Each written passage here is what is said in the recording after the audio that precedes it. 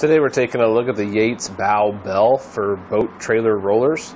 This attaches to the end of the bow roller on your trailer to prevent damage to your boat when loading and unloading.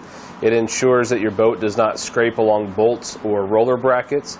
It's constructed of a black thermal plasticized rubber, that's TPR technology. It's a non-scratching material, stronger and more durable than traditional rubber, and softer and more pliant than polyurethane. The product's made in the USA. This is designed for a 4-inch wide bow roller on a 1/2-inch diameter shaft.